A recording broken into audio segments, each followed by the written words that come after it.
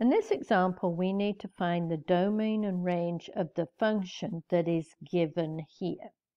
Notice our function is given as a small set of ordered pairs. Well, what is the domain of the function? The domain of the function are the x values that this function can take on. And what's the range? The range are the y values that this function can take on. So whenever we have a function that's given as a set of ordered pairs, it's very easy to find the domain and the range. The domain are just all the x values. So what are my x values?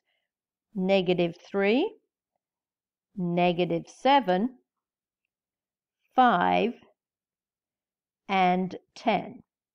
And we've written the domain as a set of numbers, but one thing when you write sets of numbers, the numbers need to be in numerical order, and these aren't because these two numbers are in the wrong order. So if we write this set of numbers in numerical order, I start at -7, next comes -3, then 5, and 10. So that is the domain of this function.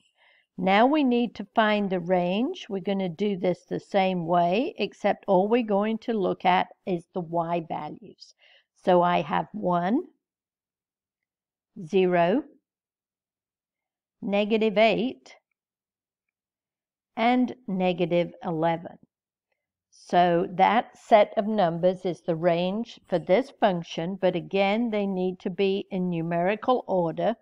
So the smallest is -11, then I have -8, then I have 0, and finally 1. So that is the range of this function.